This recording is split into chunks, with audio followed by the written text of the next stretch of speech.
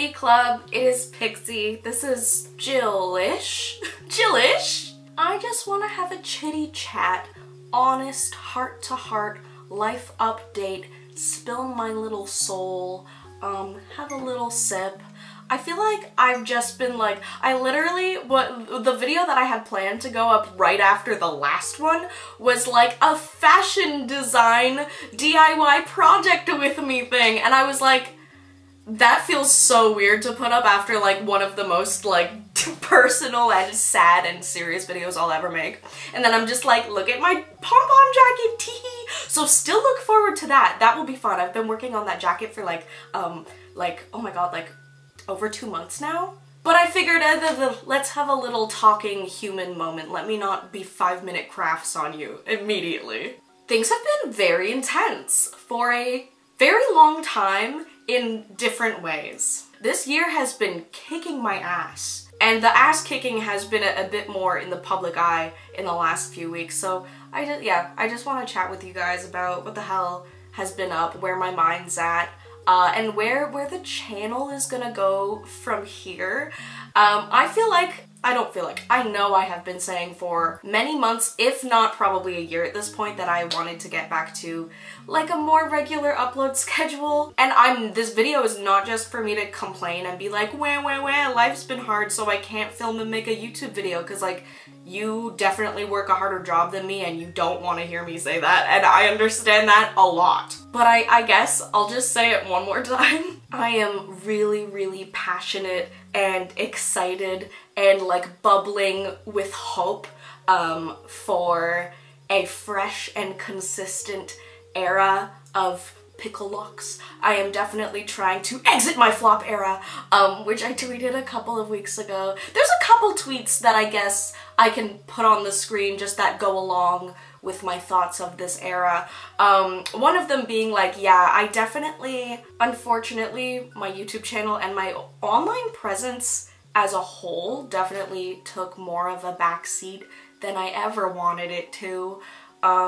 Because, you know, figuring out I had dissociative identity disorder is just like a mind like splitting apart and coming back together, and like I had to rearrange all my molecules again, just to be as dramatic as humanly possible in the way that makes the least sense, I guess. And pandemic in college and blah blah blah blah blah. Again, boring things we've been over already. But the exciting thing is that a lot of that stuff is like under control or better now, and despite life continuing to like every month or two, it would come and just hit me with like a big one, like something that would cause me to trigger warning for mention of disordered eating. Anytime something really, really big shakes my world, I straight up can't eat for like 4 days. Just water and like sometimes coffee, because I've straight up been in fight or flight so much, and I know I'm in a safe home and I'm not being attacked by bears and I wasn't in the war, but it's literally my body's response is fight or flight,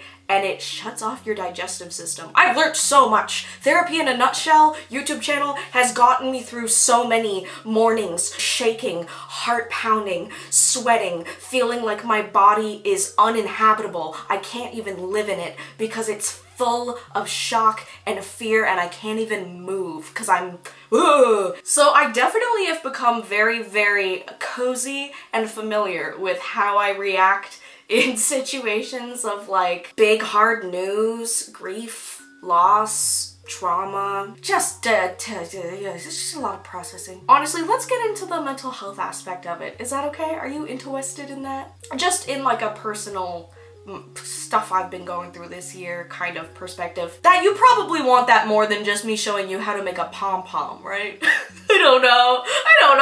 That's another thing I want to ask. Sorry, brain is, pokes my own eyeball. Brain is going blingo blongos blingos blongo. What was I even gonna say?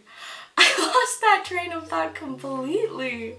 Oh mama. It is October 11th, the day I'm filming this. And I think it's actually just about the 1-year anniversary of when I had my diagnostic evaluation, not the day I got the results back, but the day that I went in for it. I've had an almost incomprehensible amount of growth and change and healing in myself, in my brain, a lot of trauma processing, a lot of integration in the sense of lowering amnesic walls, parts getting closer, better communication between parts, being able to kind of work as a team.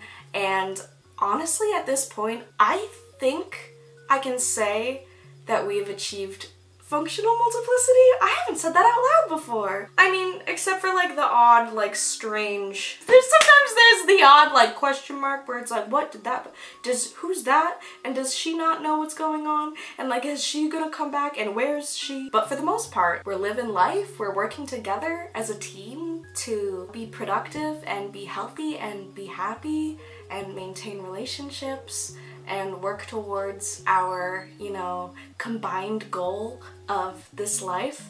So yeah, that's been a huge amount of hard, painful work, but it's more worth it than anything else in the whole world. And nothing proves it to me like, you know, going through really stressful, traumatizing situations, like things I'm sure you guys are all aware have been happening online in the last week and a bit. I am only interested in moving forward and like doing my thing. Anything that needed to be addressed has been addressed, so. But as I was saying, it really has shown me how successfully I can communicate with my parts and how they can communicate with me, and what a wonderful system, pun intended I guess, we have where like everyone's really settled into their roles wonderfully and beautifully, and I would not have been able to get through this stuff as truly unscathed and unharmed as I am, despite, you know, it being traumatizing and shaking, but like no relapses, no splits, we don't think. We really understand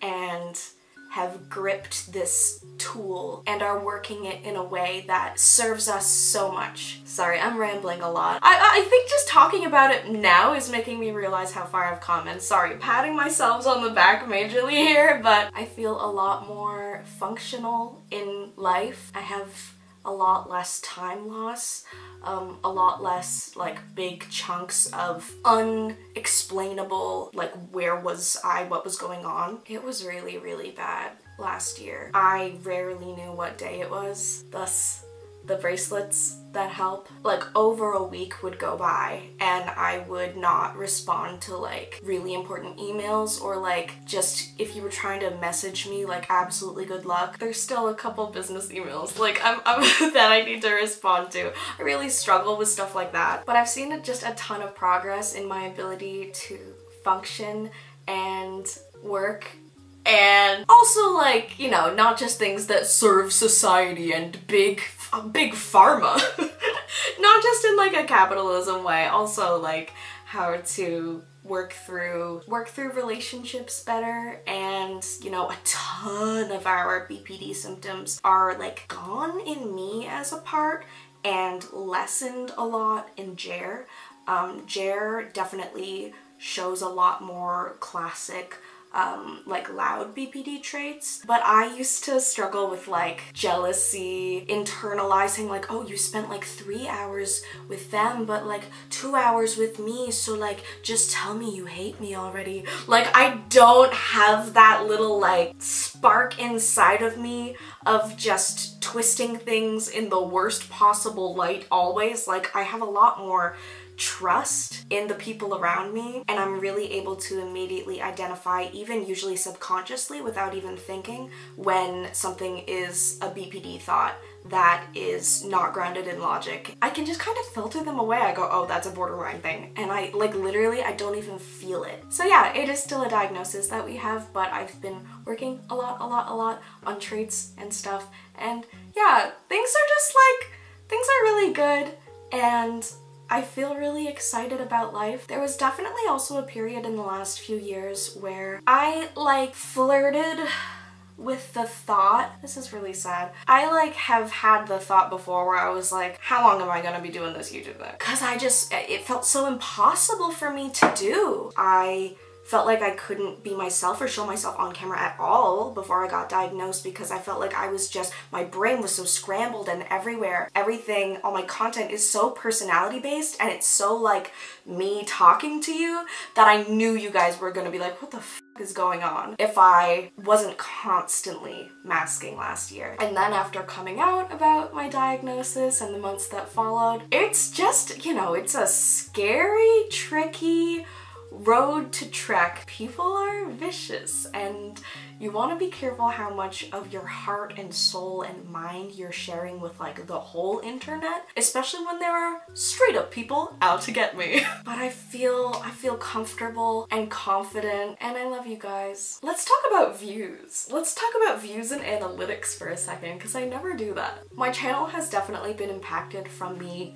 not uploading as frequently, and as well as I think a lot of people were confused when I was diagnosed with DID, or they just followed me many years ago and they don't dress in this style anymore, so maybe they like, you know, they fully are not like a J fashionista kawaii person anymore. For a lot of people it is a phase, but I definitely think that there is a portion of my audience that just doesn't believe I have DID, whether that is in like a rare like I hate you way, or just a genuine like they're not nasty about it, but they just don't believe in it. Obviously it's hurtful, obviously sucks, but I really just have had to remind myself over and over again that I don't need to prove myself to anyone, and it would just take so much energy to constantly try to dance this dance and like prove to people who don't understand. A lot of the time when I feel this like sadness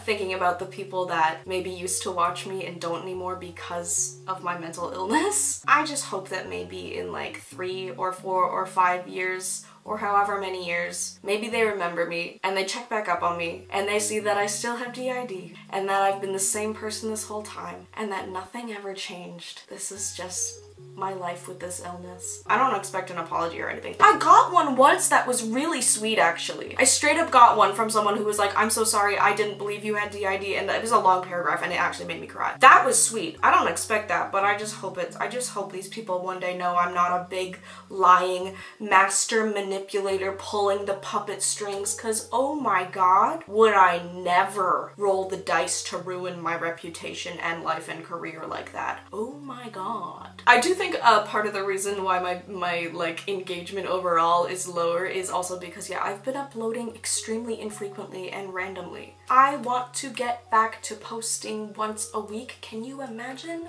That would be so lovely. I'm really trying to exit out of my unmanaged mental illness years, the years of not being able to even open my emails because it just sends a fiery shooting like fear to my stomach, and I have to literally get up and walk away from my computer and like shake. That's just anxiety. I have when they re-diagnosed me with generalized anxiety disorder, they were like, this is actually so severe. They were like, this is like one of the most I don't know if you guys know how anxious I am, because I get on the camera and I'm like hoinky doinky doinky doinky. Like I can't even look at my email page without like actually being like I laugh because it's sad. And guess what? System communication has helped hugely with that. Cliff is a total all-star, and I've been checking emails very frequently and responding frequently like an icon who has help from another person who's kind of me. Basically, I just want you guys to know that I'm like very, very passionate and invested in the future of my YouTube channel and the present of my YouTube channel, and the reason that I have been not able to produce as much is a lot of health, like mental health stuff, and I don't think it should be quite as in the way anymore, despite insane shit continuing to happen on like a monthly basis. That's just life. That's just life. There will always be things. There will always be things that make me like just quiver in fear.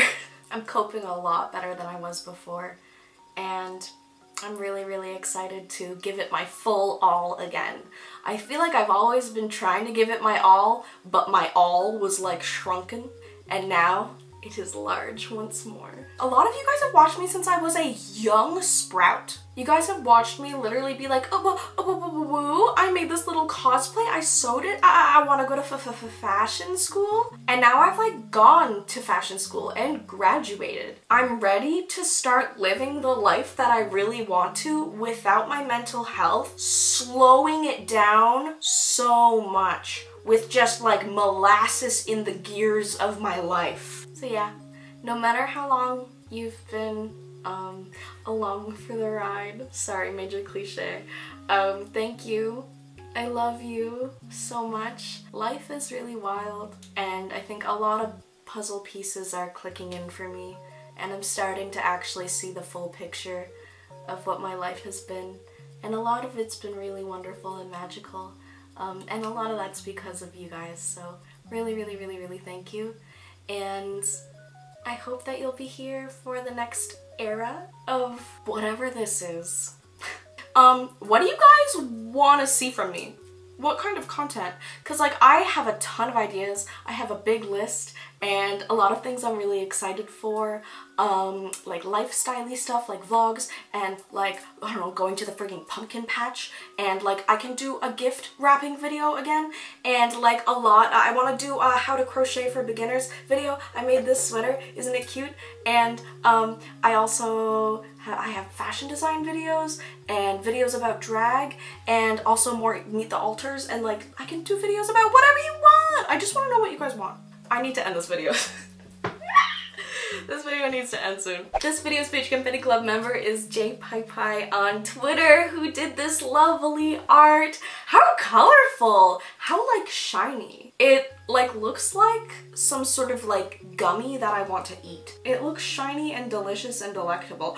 Okay, zooming in on the frigging bunny in the background, that is a friend-shaped man. This is just super sweet. I love the expression so much, and all the colors are really wonderful. Thank you so much for sharing this. And this video's Pixie Loves feature is Gekor on, what is this platform? TikTok. I found this on my For You page, one of these amazing pieces of art by this person, and I've shown it to so many people because I just can't get over it. How unique and like but familiar, because everyone knows that old style of graphics, but I don't know anyone else who has recreated it with traditional materials. This is so cool, it blows my mind and like makes me like I just feel like I need to show people and be like, do you see this? It's wild, what's going on? And the squiggles and the composition, it's just really, really cool. I get really excited when I find artists. TikTok is a really great platform for artists. There's a lot of like ceramicists that I probably wouldn't know of if it wasn't for the talk. So yeah, check out this user. I love the art, extremely cool. Kiss. I love you guys. Thank you so much for watching another video by The Locks. It's been wild, and you are sweet, and that's not my outro. And I'll see you in the next video, which is not this one because this one's over. Bye.